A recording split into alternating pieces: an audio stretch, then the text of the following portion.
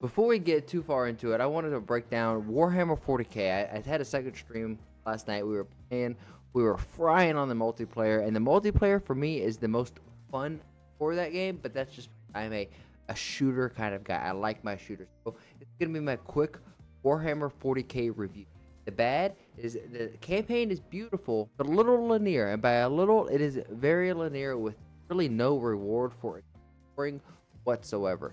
And if you do kind of go out and you can get like a data slab, which is going to get you more information, I appreciate the follow, Olivia. Right now, we're breaking down the Warhammer 40K. I don't know if you want to stay here for that, but if you do, be my guest. But there's no there's like no exploring in the campaigns. They're just straight missions, kind of repetitive, but I'm okay with it because it at the end of the day, it was visually like look at, explore. It was crazy good to look at, but there was no real reward for exploring, like in terms of getting more in-game currency. You can't buy in-game currency, so it'd be nice, like if you're exploring, you see a little side area, you break open a box, you get to bring back. We need more enemies and types. Now, as the game progresses, we're gonna get more of this. They already laid out a roadmap, at least for like presumably the first year of the game, and we should be getting a new enemy type. I'm gonna throw this out here. For those who know, I think it's going to be a faction called the Necrons, which are basically like robot skeleton zombies that can come back after they're dead. It could be really cool in terms of adding new mechanics, because that is going to be another thing that I'm going to add to the bad section here, where there's not a lot of enemy mechanics or mission mechanics. Maybe some variety. There may be like 3-4 different kind of mechanics in the game. It'd be nice to see that at least doubled, especially in today's day and age with technology, and like the average gamer is at a much higher level. Like we could figure shit out. But I need more content overall. Once more, as things roll out, we're gonna continue to get more stuff by things season. As we get more seasons, they're gonna be adding new guns, enemies, and stuff like this. I can't be the only one who's having this issue. Me being on PC, the only way that I could play these co-op missions or stuff like this is by pressing the quick play. If I try to manually select an operation, the game just crashes. I need to know, let me know down below, or let me know in the chat. Are you guys experiencing this too? Maybe it's just me, but I might refund Space Marine 2 because this has to change. If it does it, I gotta refund it. But currently, the multiplayer is only for PC or only on console. There is no cross-play. You can't, like, all my friends play on console, or at least all the ones that play this game are on console. They're all on Xbox, which is fine, right? But like, I want to be able to play with them. It super sucks for us not to be able to have crossplay on that, but we can have crossplay on the co-op missions. It just doesn't make sense. On another, that is a good thing, or that's a bad thing, excuse me. Another thing that I don't like is that when I'm unlocking some of these cosmetics for my guns, which so far is just like a red, like Harry Potter sticker with a scroll on it, like that doesn't to the co-op mission. So if you're playing multiplayer and I'm working on building and making a cool ultramarine or a space marine, whatever faction, I'm making the best Warhammer 40K marine that I can, but then I go to multiplayer or to operations and it's two different kind of things. The actual marine color will be the same, but my loadout's going to be different because, yes, I understand one has a perk tree, but cosmetically that doesn't correlate. Like, I should be able to have the same sniper that I have unlocked in multiplayer that I do in co-op.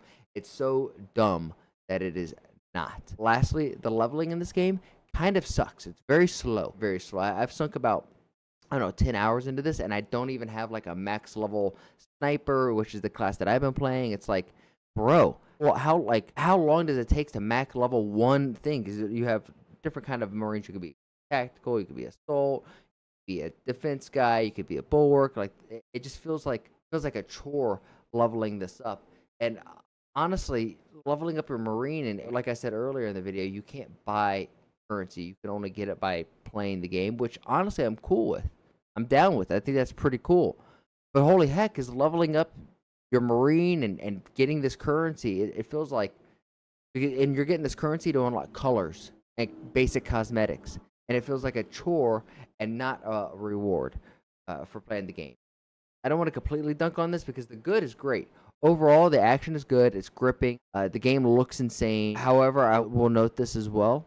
I had a buddy who was basically in my ear as I'm playing the campaign, kind of giving me the lore, making me appreciate the world that I was in way more. So if you didn't have that in your ear, you're probably going to think, holy crap, how did we actually get here? How did the human race actually get to this spot? But Lastly, the last thing we want to talk on is the multiplayer feels like a 2006 Gears of War Xbox game. And honestly, I'm here for it. The multiplayer feels good. It's simple. It's refreshing. It's fun. But holy heck, on crossplay. We have the Force Gaming who says we need to talk about Warhammer 40k Space Marines 2. So we're just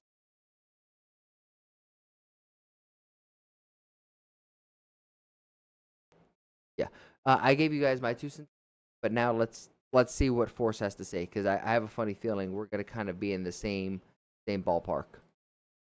So, as you probably know, Space Marine 2 recently released, and Mom didn't say bye? Well, the game reached a peak player count of 134,000 concurrent on Steam, which put it in 15 games on the platform for the week, which in and of itself isn't bad, but there's No, it's a beta. It's a beta. It's great. Sorry, I have our Roomba going on in the background. We already have androids in the house. So we're living in the future. Two additional points worth adding. For one, this was... Sorry, hold on. We'll edit this out of the actual YouTube video of this.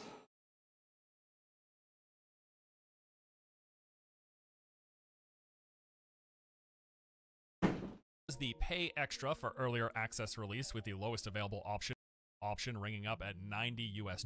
So I expect there are the rich tax people who are waiting until the official launch on Monday, which is priced at the standard 60 USD. This will at the very least bring another surge of players, if not surpassing the prior peak. Either way though, let's be honest, it's just the poors. It's the rich and the poors. Can the rich play the game early? Aha. We bet we can.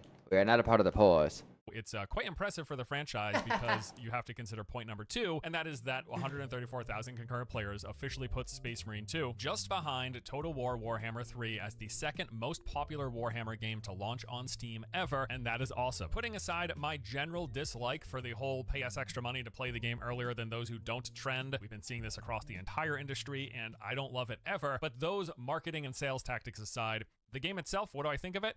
Well, I think it's very good. Like, fact is, I actually think it's the best Warhammer game I've ever played, as far as I'm concerned. In terms of its gameplay, its production value, the world building, the sheer badassery of the whole thing, it's a great Warhammer game. I mean, I've just thoroughly enjoyed Space Marine 2. It's not a perfect game, there's plenty of room for improvement, but I have generally loved my time.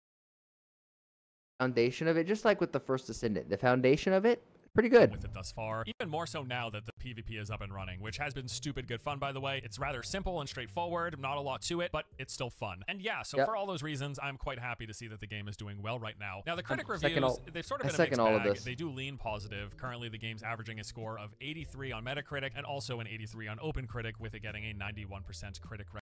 If you guys were on my secret little stream last night, I gave this game a solid 8 out of 10. Actually, I was being spiteful because I said it was a 7.8. As originally I said it was a 6 just because of the campaign. I didn't realize there was a fast travel system, so I was just walking everywhere and the movement speed is slow as fuck. So I was like, dude, this is ass. But once I figured out there's a fast travel system, my score went drastically up. Recommendation. The reviews range from being in the 80s and 90s to the lowest score from a major publication being 60, and that came from both PC Gamer and PC Games N. Now, even for all my various critiques of Space Marine 2, which I do have a few, it was curious to see scores quite that low. 6 out of 10.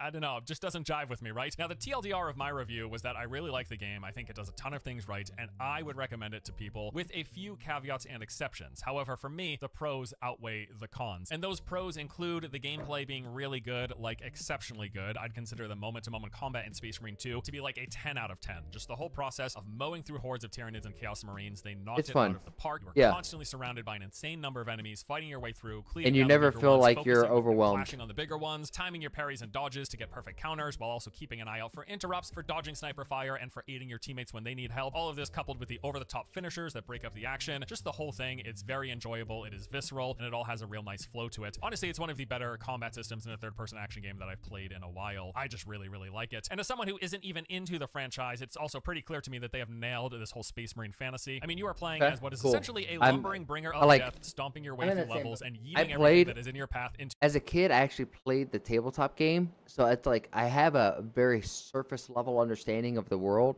but to actually be able to see, play the characters that I played as a tabletop game, it's fantastic. to this alternate dimension death. They're all dying. While at the same time, all of this like over-the-top crazy stuff is happening. There are just so many moments where all around you, off in the distance and up in the skies, there are just swarms and swarms of literally thousands of enemies with explosions going off everywhere, last and bolt gun fire constantly raining, while you and your team is stomping ever forward, smashing your way through those masses. In my review, I said it feels like the personification of playing through like a death metal album, short of something like Metal Hellsinger Space Marine 2. That's very fair. That's very fair. With that as well, the world building here is top notch. The developer clearly has done a great job and has a passion for representing the grim, oppressive feeling as well as the massive scale of just about everything in the 40K universe. These towering, gothic-inspired structures that pierce through the clouds, those never-ending waves of enemies pouring through the streets and filling up the skies, while you and your allies, as well as your artillery, there to meet them in a bombastic show. Just the visuals, the sounds, all the set pieces, and all the action that's taking place, it is pretty amazing from start to finish as far as that is concerned. And then the game ran well for me, and performance was really good outside of a few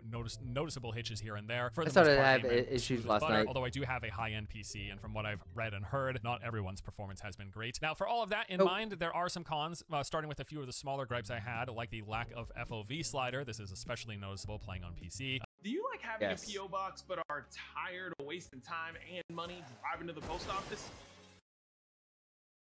The game does have this like dynamic camera where it will change positions based on what's occurring on the screen, and at its very worst, your character can easily take up a fourth, if not a third, of the entire frame, the whole screen, which is just a bit much. But yes, at all times, I think an FOV slider that lets me extend my field of view, that would be very, very welcome. Another con is this inconsistent feel to the parry system, which just resulted in me dodging most of the time because it was far more reliable and far less punishing. Even if you didn't have perfect timing, at least you dodged away from the damage rather than sitting there in an animation that missed and then getting hit. I felt the campaign pacing was just a little off, with lots of stops to the action, lots of fades to black, and downtime with the abundant use of corridors and elevators all throughout. And also the game has what I would Yes, thank you. I had same shit. Consider a fairly almost artificial feeling drawn out PvE class progression. It took us roughly 30 hours on average to reach max level on a single 30 hours? I'm at like 10. And I'm still on par with that. It should take about I should be max level for my sniper. Now I should be moving on to something else. And get all the different guns. It's way too slow, man. Speed it up. Which in and of itself wouldn't be a problem if not for what is my biggest issue with the game currently, and that is its content variety. The game's just a bit on the lighter side. We're on the same page. Variety of content. There's nothing else to it. The campaign took us just under 6 hours playing on hard, which people thought was fast at the time of the review. I got that feedback, but now that the game is out in the wild, it seems like many other players are also finishing in that 6 to 8 hour range. So most of your time and most of the about 6 hours. Space Marine 2 is going to come from the other modes, those being the PvE co-op operations and the competitive PvP. The PvP is a lot of fun. I really enjoy it, and it's the most fun of the game. It's simple and straightforward. To me, this is where I'm having the most fun. You got teams of 6 competing on a handful of maps in 1 or 3 modes that amount to racking up kills or controlling zones. It's been fun, simple but fun. It's a nice mode to mess around with, but I'm also aware that not everyone cares about PvP, in which case, after the campaign, what you have left is the PvE co-op operations. So there are 6 missions in total, which you will run over and over again. You do this to level up your classes, unlocking new perks and weapons, making you stronger, and this lets you push the difficulty higher from tiers 1, 2 to 3, and 4. But beyond the enemies getting tougher and a more frequent occurrence of the mini-bosses, not much changes from the easiest to the hardest difficulty. It is the same missions that have the exact same level layout every time. The corridors, the halls, the open areas, it is all always exactly the same. It's just the mix of enemies that you get, their placement, what types of them, that will change from run to run. And then of course, the higher the difficulty, the harder they are, they deal more damage, they kill you faster, etc., etc. Now the gameplay is amazing. Like I said, I love playing Space Marine 2, and I do recommend the game. It's just the one major caveat being the fact that it is on that lighter side of content. So depending on your appetite for the PvE operations, grinding those, or for playing PvP, your mileage, aka your playtime, may vary quite a lot. Now they do have some big updates planned with more content coming, but that's happening in time, not at this very second. We will get a lot of updates technically by the end of the year, but I have a funny feeling for most people this is going to be a game that is very hard to main. Not a lot of content. You're going to be doing the same stuff over and over and over again.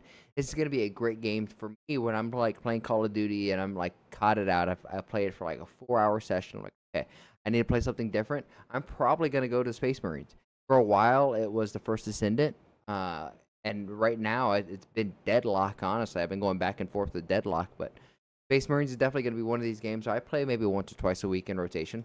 For myself, I've already played over 50 hours and counting. I will be playing a bit more over the next week for sure. Specifically, I'm planning to spend more time with the PvP. And I'll be totally happy if I finish this game at around a 60 or 70 hour mark because, hey, not every game needs to last forever or be a live service with thousands of potential hours of content. But I also understand that not everybody feels that way, which is why I bring it up. It's why I talk about it, because the game does clearly have a limited scope and limited content variety. People's budgets for gaming are different, and there's plenty of people out there who are looking to maximize the bang for their buck, and I get that. Not every game can fulfill that, and I don't think Space Marine 2 really does, but again, to me, that's totally fine. I just need people to be aware if that's not the case for them. Now that the game is officially out, the user reviews have also started pouring in. On launch day, they started off at a mixed rating, but it has since been climbing and currently actually sits at mostly positive with a 77% as of this recording. If you're curious, by the way, the threshold here is 70, so below 70% down all the way to 40, a game will have a rating of mixed, and then once you reach 70, it tips over to mostly positive, and then from 70 to 80%, at 80%, it bumps into just plain old positive. Now, I believe on launch day, that mixed score was something like a 66 or 67. It was around there. So it's already climbed 10 points all the way up to 77%. And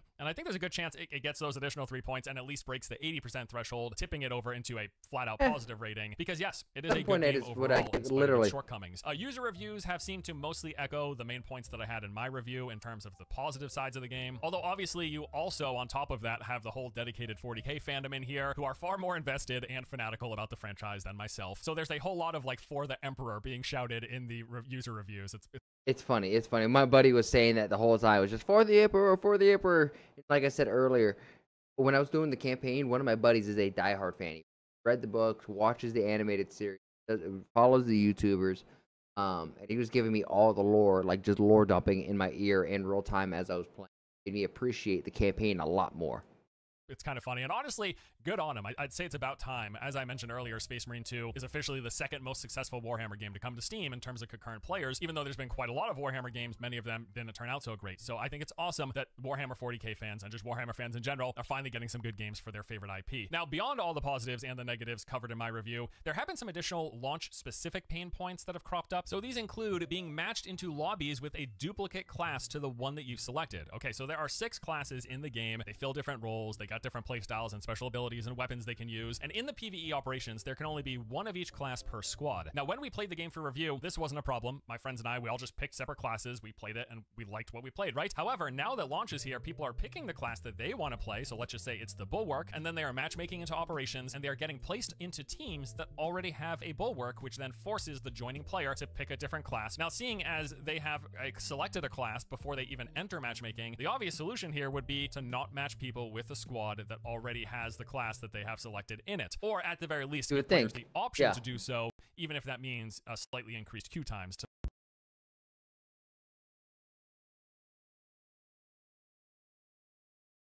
Total. Actually, you know what? Maybe I have, and I just didn't realize it, and maybe that's why I'm not able to queue into some of these co-op missions. It's because we have like 2 snipers, and I'm not even realizing it. That could very well be it, because I have not been able to run a lot of co-op missions because it would just either crash or just never load when I try to run it. Into a smaller pool of players, right? So hopefully this is something that they can address soon, because I've seen this complaint crop up quite a lot. Speaking of matchmaking, it has had some issues with the servers likely loaded these first few days. Matching has been inconsistent, if not downright broken at times. Even just loading into the game, like even just getting into the battle barge, has been difficult during certain times of day. It's just not happening. And then you have the people attempting to join an operation or to queue into PvP and simply not finding any matches, just forever spinning the wheel essentially. And this isn't due to lack of players. There's over 100,000 peak players playing every day, but the matchmaking I need to try the jetpack class more, and that's likely due to overload. So this isn't an uncommon issue, but it is nevertheless annoying whenever it happens, although it is likely to smooth out over the coming week, so we're hope for that. Another one of the recurring complaints that I've been seeing is the fact that the AI teammates are just bad. Like something that I didn't notice in my review because I played with real people, but now that the game is out and players are trying to solo the harder difficulties with an AI squad, apparently it's not good. Not even, they're just really, really bad. They don't work with you at all. They tend to not stick to the objective, and they deal what seems like negative damage. I do remember that from my preview the other month. Now, on the plus side, it does seem like they never die, and they will res you almost instantly if you go down, but that doesn't clearly make up for all that they're lacking, considering Why? how many people prefer to play games like this solo. Hopefully they can address this soon. The first thing that comes to mind would be allowing you to issue commands to your AI teammates, even if it's just like a focus fire command. Even if you could just tell your 2 squad members to shoot a particular target, I think that would add a lot. In fact, the game already has a ping system, so maybe they could just move this functionality into that as well. Another big thing I saw people complaining about was the fact that the game automatically installs the Epic Online Services. So the developer has stated that this was done in order to support the optional crossplay between Steam and Epic players, as well as to synchronize friends lists between the 2 stores. The fact that they installed this additional like supportive software in addition to the game does not bother me at all, but I know there's people who really don't like this sort of thing. If it does bother you, as far as I've read, you can totally uninstall the Epic Online Services and the game will still function properly. Yeah, I don't give you up. won't have that like Steam to Epic. I don't give a fuck. Epic Game Store synchronization, but if you don't care, apparently you can still run the game without it by installing the game and then uninstalling Epic Online Services. Now, while the game did run perfectly fine for me in terms of performance, it hasn't been universal, as I mentioned. Some users have reported issues with the game, ranging from fluctuating frame rates and random stuttering to outright hard crashing to desktop, obviously something that we hope they address. And then finally, the final big consistent complaint that I'm seeing is the lack of FOV slider. Now, that was in my review, but I want it so badly, I just had to bring it up again. Just please, for the love of God, give us an FOV slider. Hey, and for a third time, I agree with the first time he said it and the second time he said it and the reviews. Please give us an FOV slider. That's it. Not much else to say. Just give us an FOV slider. All right, so the PvP. When we did the review, if you recall, the matchmaking servers, they were down prior to launch. We just couldn't test the PvP at all. But now that the game is out, we have been able to play it. I've spent a couple of days with it, and I'm happy to say it's good. I like it a lot. It is simple and straightforward, but rather fun. It kind of feels like an old school PvP game. There's 3 basic modes. You got What did I say? It's simple, it's refreshing, it's fun. It feels like a 2006 Gears of War Xbox game. It's fun.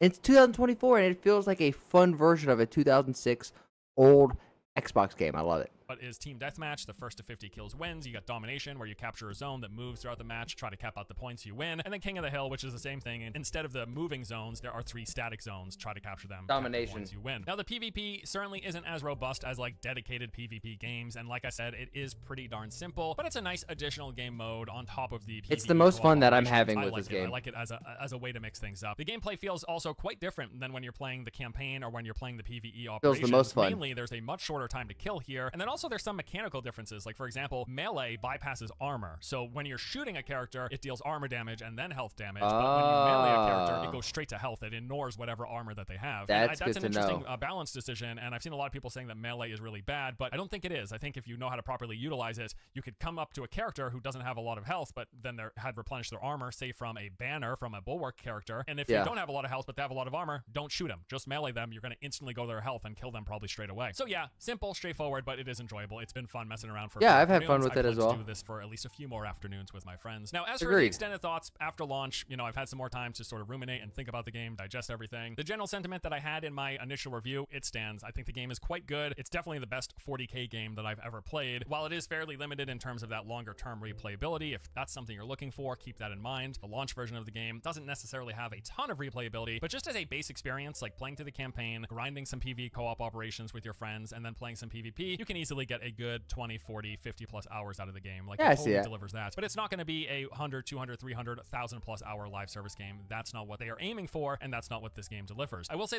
and if that's the case, that's not the goal of the game, is to be this live service thing, then even my criticisms of the game, which are geared mostly towards that, is it's not bad. And if you guys wanted to see, this is what I actually like had written down for it. Like, bad campaign, they're beautiful, very linear, need more enemy types, mechanics, overall missions, all of the stuff, like what we went over at the beginning of it. But let me know what you guys think.